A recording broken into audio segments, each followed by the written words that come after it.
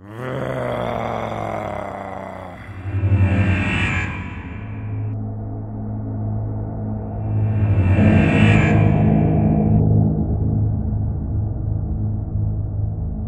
to the channel. My name's David. My name's James. And we have for you our first episode of Army Focus.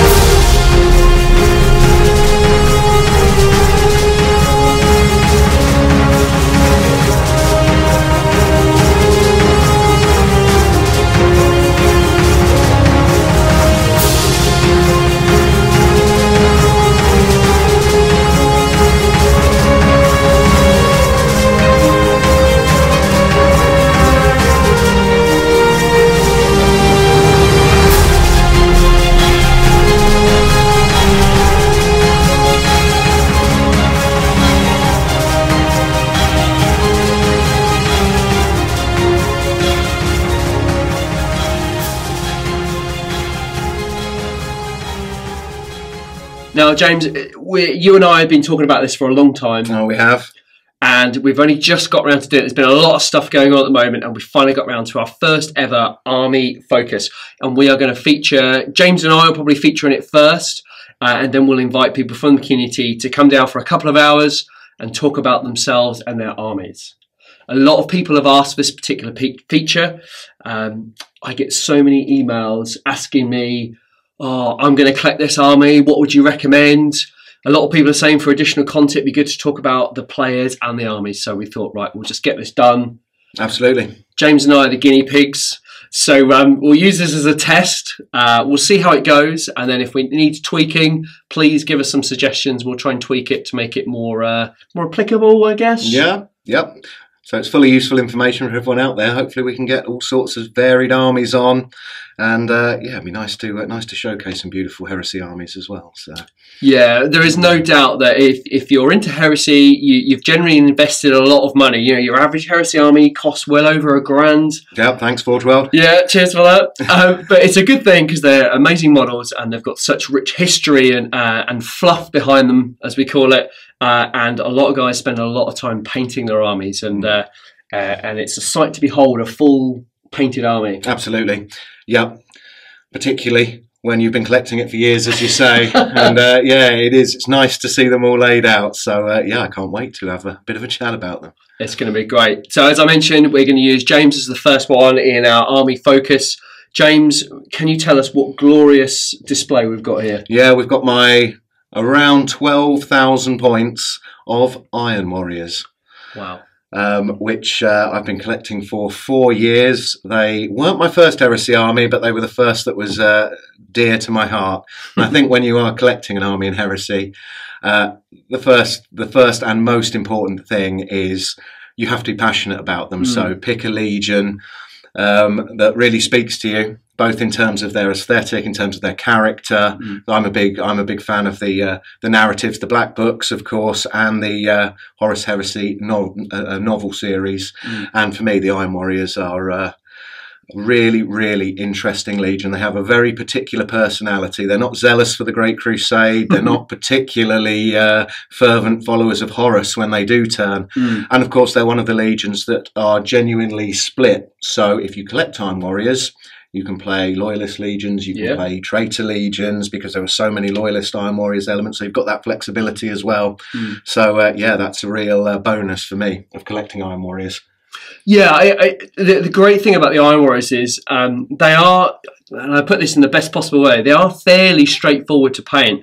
The Hazard stripes can be a little bit trickier to master, I think. Yeah, definitely. But when they're on the table, you know, they do look a little bit dull. But when you get up close, there's a lot of character to them. And they're a really fantastic looking army, I think. I think so. I think their sort of dull, workmanlike appearance is one of the things that first attracted me to them, really. They give this impression of being a really gritty, battle-hardened army, which I really like the style of that. So, yeah, they were ideal for that, from my perspective. And Yeah, I was inspired by Angel Exterminators, the story of Perturabo, as well as Paramar, and yeah, inspired me really to go all out on the Iron Warriors.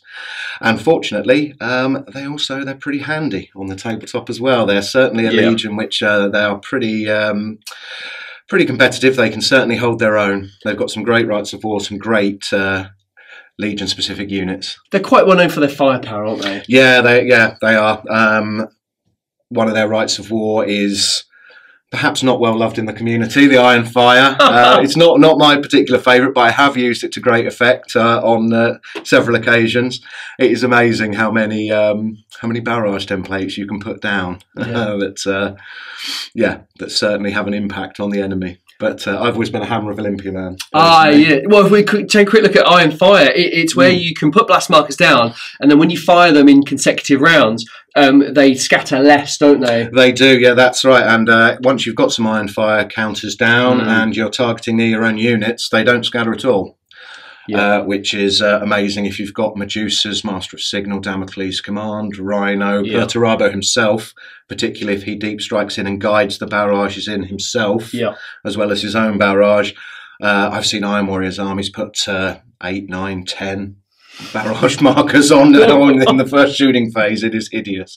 But I've always seen this army more as a sort of siege assault battalion, really. I'm an aggressive player. I don't like to sit back and just barrage. It can be fun occasionally, but I like to get up close and personal usually. So the Hammer of Olympia is the rite of war I tend to find myself using a bit more. Yeah. Tell us a little bit more about the Hammer of Olympia. What's involved in that? You get an extra heavy support choice, which is nice, especially when you've got things like Iron Havocs and Tyrant Siege Terminators to fill your slots. You can assault after rapid firing your rapid fire weapons. It's a brilliant role. It really is great, yeah. Particularly if you're coming out of assault transports, come out, double tap, charge in. It's a disordered charge, but I find it still gets the job done, really. Yeah, definitely. And one of the great things about the Iron Warriors and some of their special units is the Siege Tyrant Terminators. I mean, who doesn't want a Terminator with a missile launcher strapped to his back? I mean, yeah, they're such a brilliant all-round unit. Terminators, they're as good in assault as normal Terminators, so excellent. Yeah, and just that extra firepower on their backs, and they can move and fire. Yeah, they're great. And deep striking with Perturabo as well can be devastating. Yeah, it's 2 shots and strength 8 AP3. It is, yeah. It's a full cyclone missile launcher, so yeah, they can fire their combi bolters as well. Yeah, and Perturabo has a Cognis Signum if you pair them up. So yeah, nasty. You get an omniscope as well. You can split one of them. Yeah, that's it. Yeah, they can do all sorts. Yeah, and of course they've still got power fists and chain fists, so you can't even just assault them to get rid of them. They are just a fantastic all-round unit. They're pricey in points, but they deserve to be. They need to be, yeah. But they are very, very cool. And one thing I have noticed is that you've got a lot of, I guess, Spartan chassised vehicles. So you've got the Cerberus, the Spartan, of course, and obviously the Typhon as well. Yes. You don't see many Cerberus around, if I'm honest. No, I mean, they're so outclassed by the Typhon. Sure. And I think the Typhon arguably is maybe a little too good for its points. Yep. It's people used to moan about the Malcadorian Furnace. I think the Typhon is equally as bad an offender in terms of its ignores cover destruction. But yeah, the poor old Cerberus, it's just been outclassed by its brother tank. It's more resilient than a Sikaran Venator, but its firepower's not much more. So, but it does look very cool, and it's got a flare shield. I've used it before, and it's done a few things. But it's a cool looking model, though. It is, yeah. I really love the Spartan chassis. Yeah, definitely. And the great thing is that, you've got one of the things that are quite famous for the Iron Warriors is the Iron Havocs as well. So you've got 10-man las cannon, 10-man missile launcher. Yep. Just set them at the back and fire down range. I mean, fantastic heavy support. That's it, yeah. Particularly the guys with las cannons, again, a very pricey squad, but hitting on 2s, tank hunters, they just delete vehicles with every volley. Yeah. Especially if you combine them with an ammo dump or Kiervalen. If you're playing loyalists, 10 almost guaranteed hits. And with tank hunters, they are very good. If you find yourself across the table from them, kill them with firepower, because they will do the same to you quickly. I was about to say, you know, these units like the Siege Tyrants and the heavy weapon squads, they are a bit of a target early on in the game, aren't they? Absolutely, yeah. If I faced off against them, they'd be the #1 target, no doubt.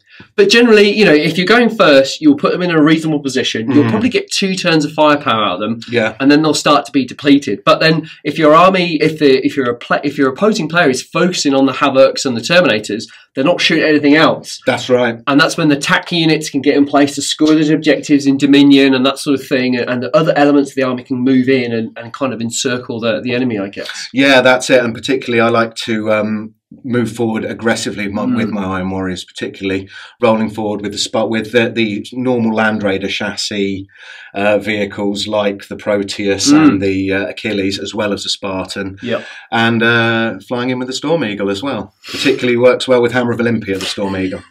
Yeah, it is. And the Storm Eagle was great. We see a lot of Fire Raptors on the channel because the Fire Raptor is such an amazing model. It's got so much firepower, and then with the waist-mounted autocannons, you know, they can fire independently. But we don't see too many Storm Eagles. But it's a shame because they can just deliver a really, really important unit to the heart of battle, can't they? Absolutely, yeah. I mean, I like to actually put a big tactical squad in. Big tactical squad with extra close combat weapons, Vexilla, Sergeant with Combi Plasma, Power Fist.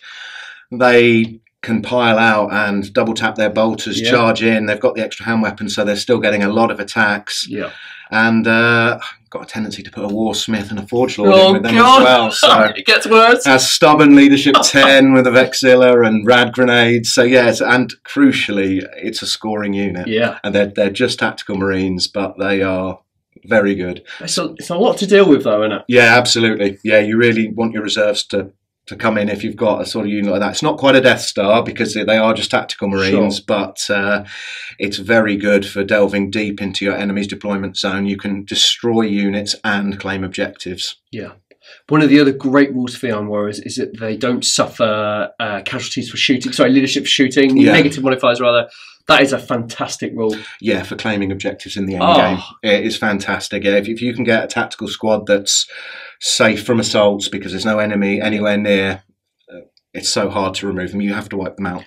Yeah, so many late games like Dominion, later on in the games, like turn 5, there's a couple of units left on objectives, and your plan is to shoot them, get them to fail leadership tests, and run off, and then they can't claim at the end of the game. You know, and it's such a great tactic, particularly if you're struggling for stuff to destroy at the end of the game. So you tend to go after the objective holding units. But that rule for the Iron Warriors, it just keeps them in place, and they are an absolute pain to shift. Oh, that's it. One tactical Marine left, and he's not running unless you assault him. Yeah, yeah, it is excellent, and it's also good for your heavy weapon squad sitting at the back as well, because if you wipe out half the Iron Havocs, the rest won't run. So yeah, it's just great piece of rules writing, I think, there for the Iron Warriors, and excellent. We've seen it so many times where a full squad perhaps loses, just enough to make it that 25% check.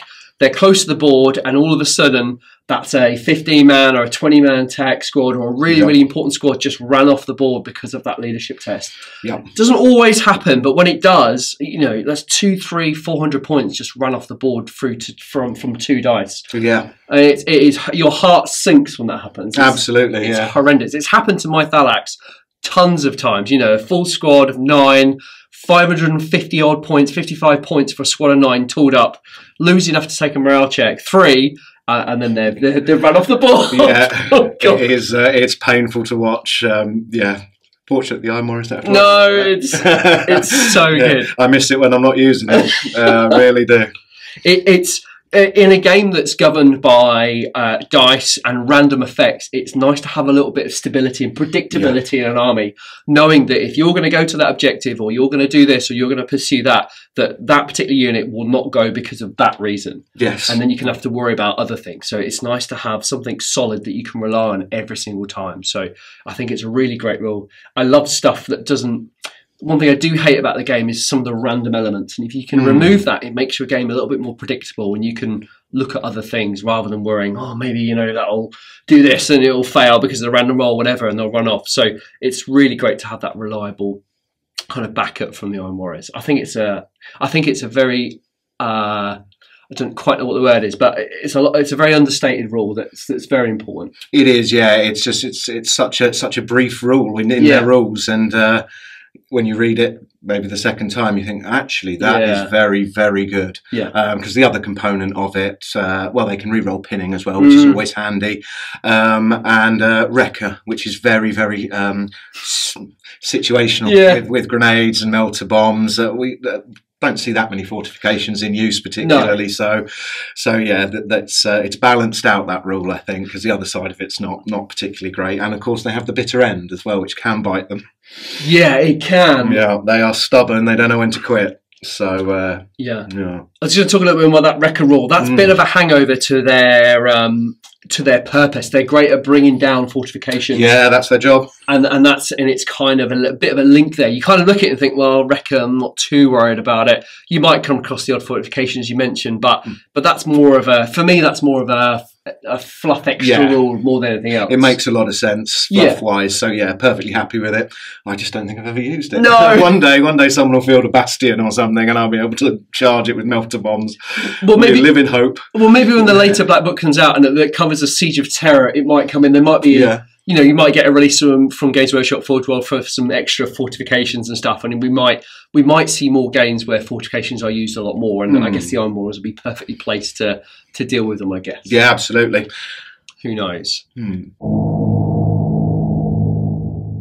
Next, we're going to talk a little bit about Perturabo. He is the Primarch of the Iron Warriors. He is, and what a monster he is. He's fantastic. He is cool. Now, not just in terms of his rules. I think, going back once again to the Heresy novel series, I think he is a very, very interesting character himself. His particular demeanour is a reflection of his legion, as is usual for a Primarch, but he's just a very interesting guy, capable of incredible rage, but also a polymath, a genius. So that's really one of the things that inspired me to play Iron Warriors, Perturabo himself. And when he arrives on the table, he makes his presence felt. He is amazing. I think personally one of the best. I think his model as well in particular is really cool. I love his armour that he's in. Yep. It's very bespoke. It's really heavy.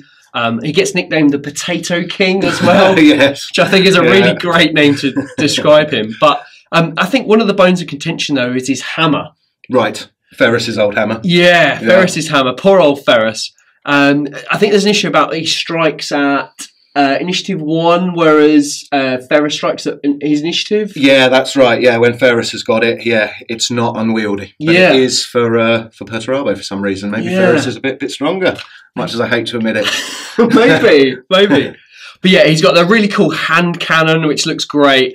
And just the fact that his original model is set atop one of the Cerastus Knights, isn't he? His model base. Yeah. You can just imagine Perturabo coming up and just swinging that hammer and bringing lower Knight, and I think it's a really fantastic kind of image for him. Yeah, the iconic image for me was the Siege of Hydra Caudatus at the start of Angel Exterminators, when the Iron Warriors are assaulting a fortress held by the Imperial Fists, and it's not going great. It's going okay. They're scaling the walls, and Perturabo just drops onto the battlements and just smashes everyone to pieces. And just thought, what a badass! Yeah, he's amazing.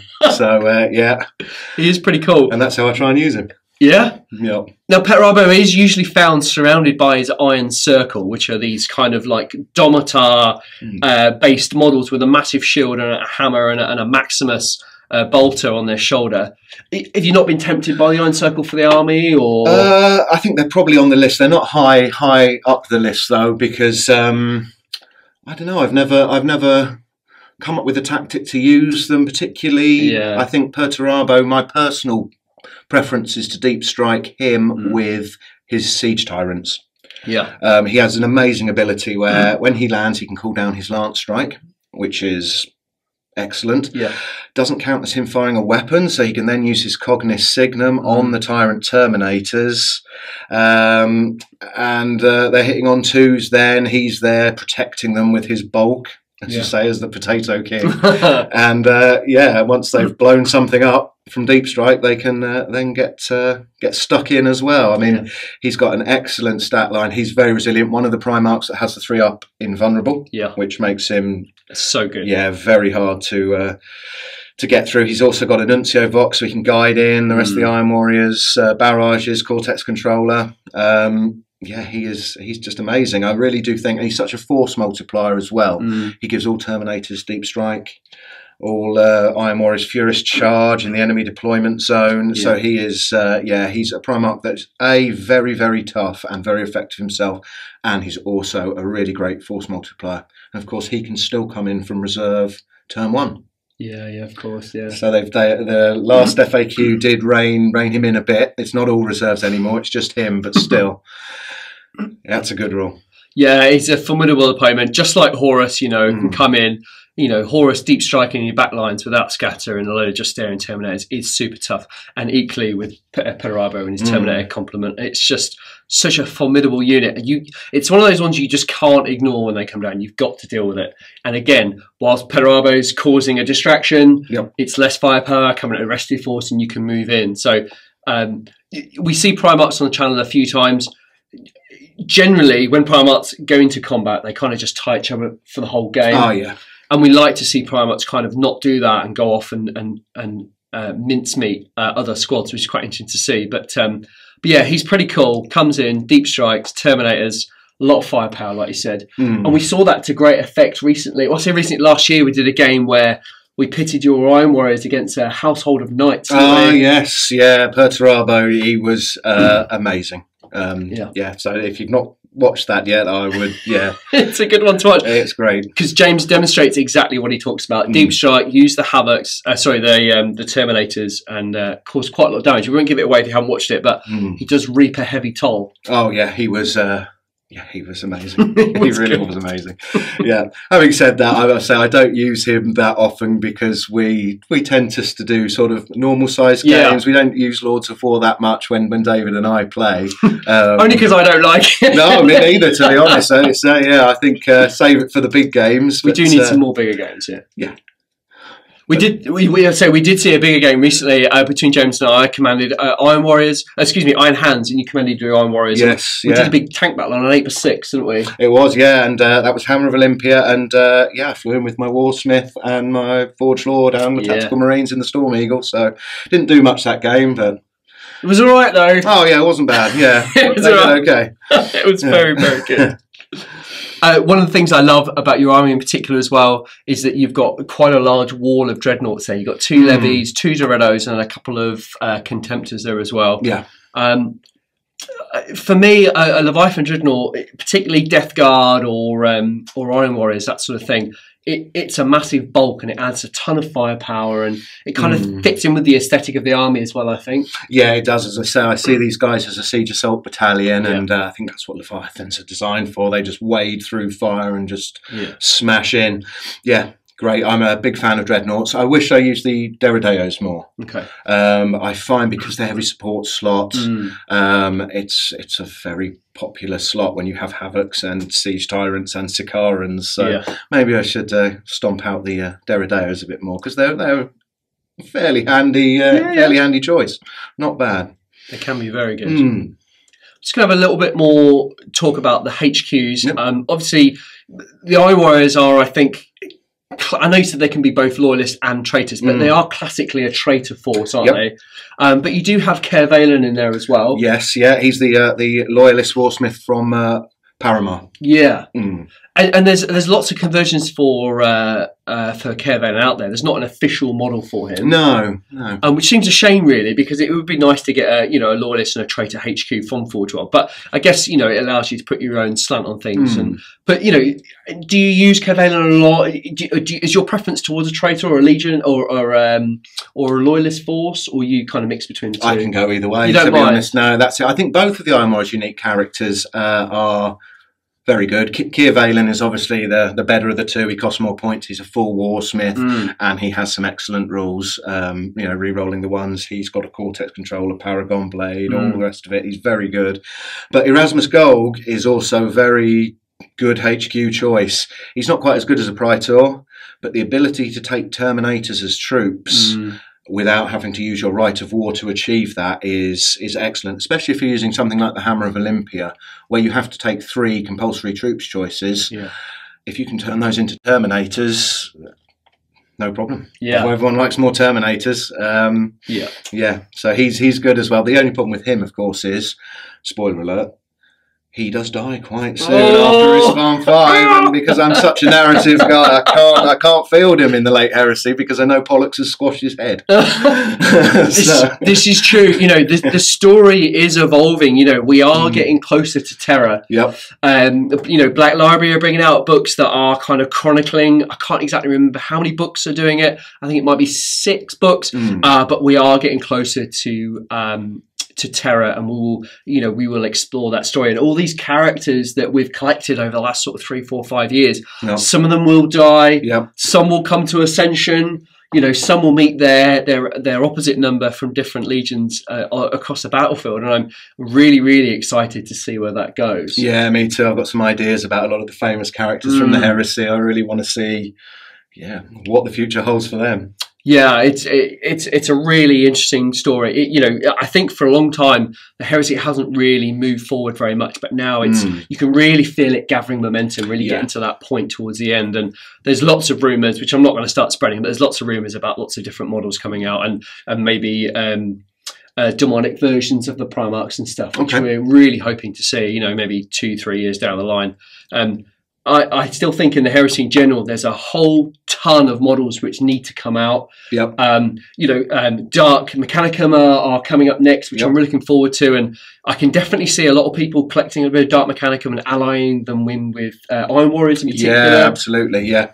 That's the perfect match, really, isn't it? In fluff-wise and and for utility as well. Great. I think it'd be quite cool, and in particular as well, you know, they might have to change some of the rules because, you know, you've got Cortex controllers as standard on some of your models. Yeah. And it'd be interesting to see how the Cortex controller rule changes or merges with the Dark Mechanicum stuff. It might not be the same game mechanic, but and this is not based on anything, it's just my own sort of ramblings really, but it will be interesting to see if that develops with books later on and see how that works out. But it could be quite cool to see some Dark Mech mixed in with the Iron Warriors. I think we'll see a lot of that in the future.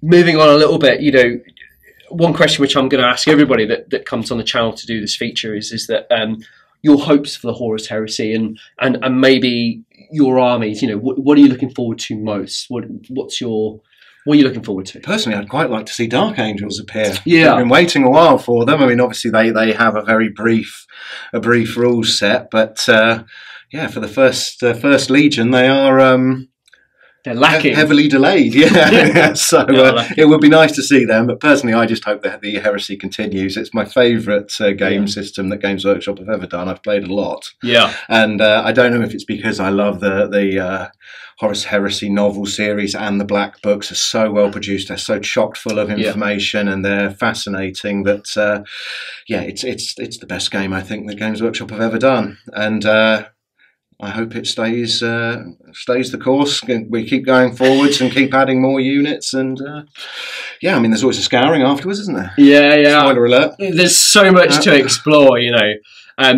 The one things I'm really looking forward to are perhaps some more models for rules they've written and not brought out models for. So I'm really looking forward to seeing that. But you are right. The story is so rich. I don't think Horus Heresy would be as popular if it didn't have such the rich history behind it in the books as well. And you mentioned earlier about Golg making Terminator troops. I mean, who doesn't want an army of Terminators? Oh, absolutely. And the beauty with Heresy is you can more or less pick a Rite of War, which does change the absolute dynamic of the force, whether you're collecting Blood Angels or Ultramarines or Iron Warriors, doesn't matter. There are classic builds, I think, particularly with Iron Warriors. I think they get pigeonholed into a very specific build, and that's fine. If you want to play classic Iron Warriors or Blood Angels or Ultramarines, whatever, that's great. But with these Rite of Wars and all these different extra characters, they give you those little extra units here, something there. You can pretty much build any force you want. Absolutely. I mean, I think when people first hear Iron Warriors, they immediately think the Iron Fire, which is reasonable because, you know, that it fits perfectly with the Iron Warriors fluff and it's very effective. A lot of Iron Warriors players use it. But they're equally capable of going forward in assault. In fact, their Legion rules really lend themselves to kind of anything, really. They're not got these like the White Scars have a very specific set of Legion rules. You know, if you really want to make use of them, what sort of army you're going to be picking. The Iron Warriors, they just have some decent all-round rules, which means you can go any way with them. And yeah, I love them for that. Really, it's great. Solid, reliable, and predictable, I think, is a good some good words to associate with Iron Warriors.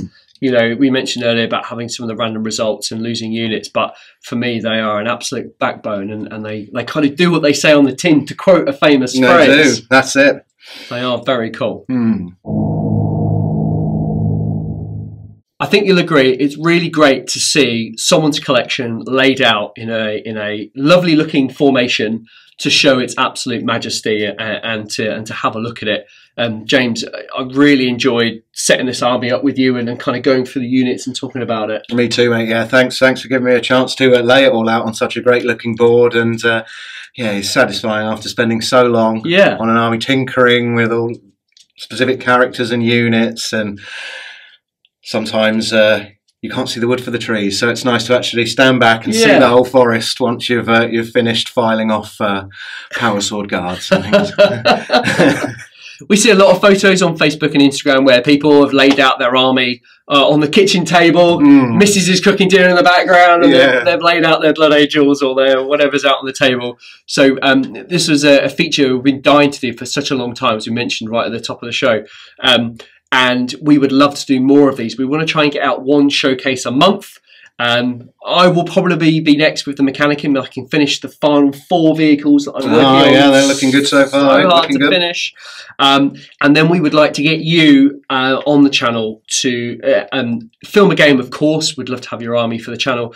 But to get them in, lay it out, talk to you specifically why you collected that particular force, why you like about it, the rules. We'll talk about the rules, you know, exactly like James and I have done today, but with your army. So if you would like that opportunity, then please email us. It's just david@the30kchannel.com. We're based just outside of Huntingdon, which is near Peterborough, and we'll perhaps need you for, we've only been here for about a couple of hours, haven't we? Yeah, a good time. 2-3 hours. We'll try and make a bit of a day of it. We'll perhaps maybe get a game in with James or I or something to make it worth the trip, and then we'll do your army showcase, and then we'll film it and stick it out on the internet for people to see. I think it's really, really important to share your hobby, and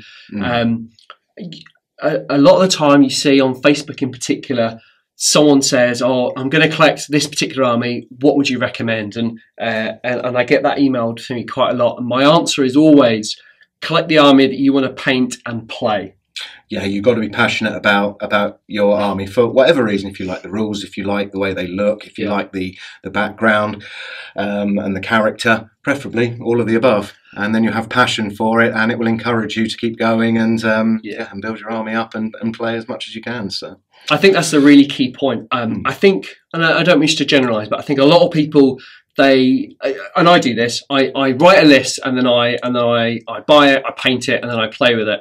But a lot of people are unsure about the rules, or they're unsure about how to build a particular list. But I think the reasons why you build the army have to be, as James mentioned, they have to be personal to you. You know, you don't have to write. Cookie cutter was a bit of a thing years ago in 40k, wasn't it? Where everyone was kind of collecting exactly the same list. If you collected Eldar or Tau or whatever, then you had a very particular list. But I think the beauty of the Heresy that we talked about earlier is that you can have an army of Terminators. You can have an army of tanks in armoured spearheads. Yep. You know, or you can do destroyers, or you can do whatever you want. Or we see a lot of Imperial Fist Breacher armies, which I think are just absolutely super cool. Oh, yeah. They're really great. Oh, it's an Iron Warrior, I should probably say. No.